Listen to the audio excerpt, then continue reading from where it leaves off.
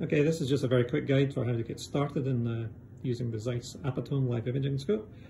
So when you come in, most things will be switched off most of the time. So the first thing to do is I would turn on the computer, and then the standard power button here, and obviously it will boot up.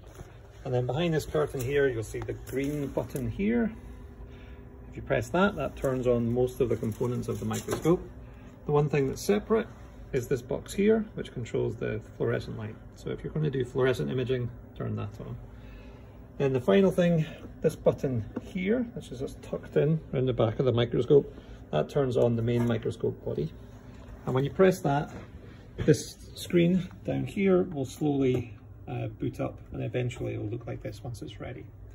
Once that's on, you can turn on the imaging program, which is called Zen. So use this login here, the Zeiss login. I've already logged in here. There's no login or password on our computer. And I've already started the program, but the program is up here. So this is Zen. If you double click on it, it will start up. It's quite slow to start up because it has to match all the components. But once it gets set up, it gets to this stage. Now the first thing it asks you is to calibrate now. So to be able to calibrate, first of all, make sure that the objectives are in the low position, because we don't want the stage to crash into it. And you can do that by pressing this button, the load position button. I don't know if you can hear that, but the objectives drop down.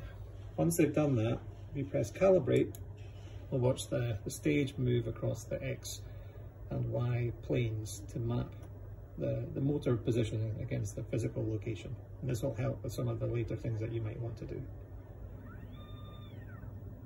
Okay, so once you've done that, you're quite happy and you're ready to bring your sample into play. You can see the screen now is up and ready to go.